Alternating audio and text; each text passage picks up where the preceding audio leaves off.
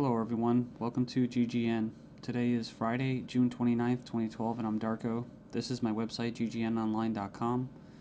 There's a poll up there, you can check on it and vote how long until a drone kills the first American on American soil. So far, the majority are saying within the next year, followed by the next 2 years. You can follow GGN with your email address, also on YouTube, ddarko2012 and ddarko2013. And if you'd like to help, you can donate right there. So, and there's also a little news archive there. So, I'm ready to go here, and we're going to cover the economy. And the biggest news, of course, is Obamacare approved. It was kind of shelved for a while there, and now it's back from the dead. So, and a little bit of eugenics, because you have financial warfare, and then you have social warfare, you have eugenics, and it kind of all just is immersed, right, in the same global agenda. So it says here, Obamacare approved, IRS to force Americans to buy health insurance.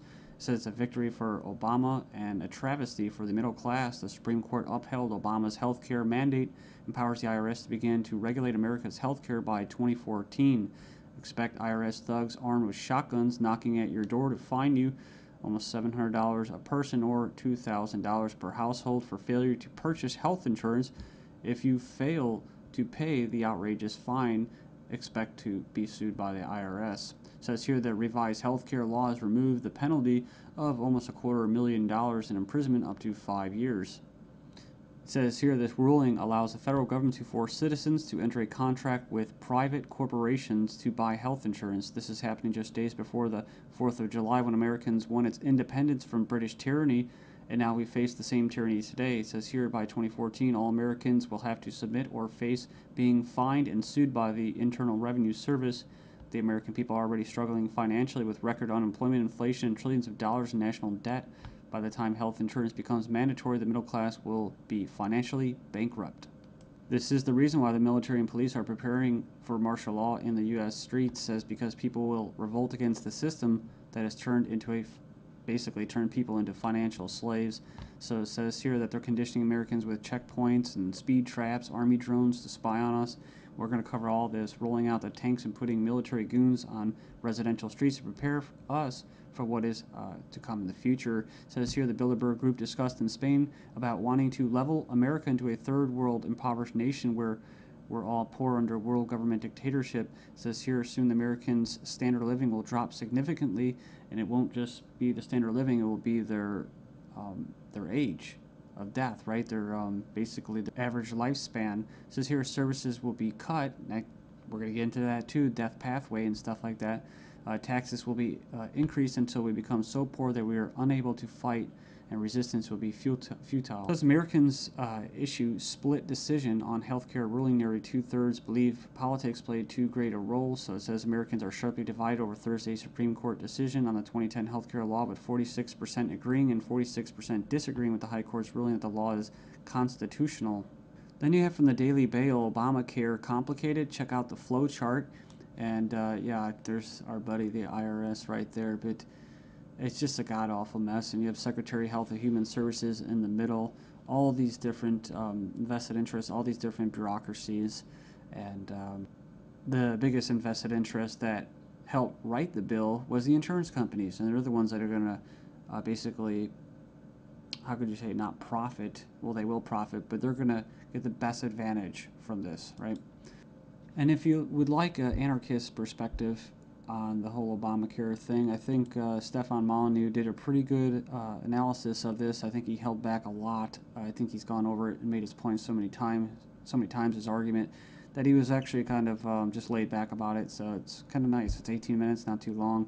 The truth about Obamacare, yes, it's even worse than you think. And right here in the description, he puts in there the 6 facts that he presents in his argument. So fact 1, there is no law in the U.S. anymore. Basically what he's saying is that if they could just do anything, then there's no law, right? And it's tricky because, in quote, in a stateless society, there would be what? No law. Well, there would still be common law. See, this isn't common law. This is political law. That's why you have pigs, political law enforcements, and the like that are going to be enforcing this, federal agents and that. So in other words, what he's saying is that you might as well just have no government, because right here you have a dictatorship with, quote, laws, right? They have laws that basically write in a dictatorship. So we have here Obamacare is an admission that all previous government health care programs have failed. So, and this is true. I remember the recording, about Nixon and stuff like that, getting people on Medicaid. Doesn't really matter whether it's good or not. And in fact, costs have already doubled from initial estimates, and that's usually how it works. As soon as this gets closer to fruition, oh yeah, some hidden costs. Sorry, guys. Fact 4, 70% plus of healthcare issues result from individual choice.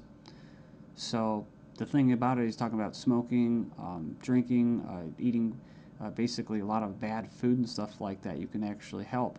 But a lot of these people that are going to, quote, benefit from this are not going to be doing anything to help their own health, right? So it says here the inability to discriminate on pre-existing conditions is an essential driver of healthcare cost. So I think what he's saying there is it's not very free market. It says here that the fines for non-compliance are destined to rise enormously. We have 15 reasons why the Obamacare decision is a mind-blowing disaster for America. It was actually, it says here it was voted 5-4 decision to uphold the vote. And it says here, the bill, it says here the swing vote was Chief Justice John Roberts, who was appointed by George Bush, W. Bush.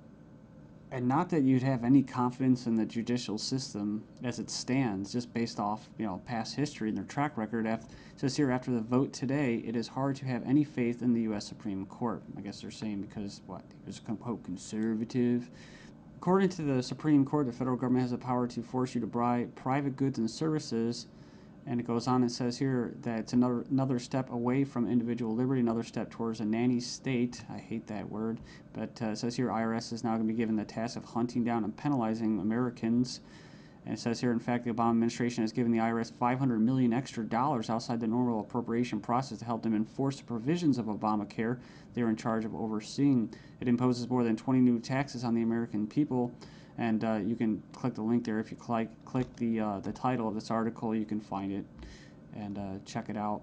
So it says here, number 5, an attempt to control costs and promote efficiency.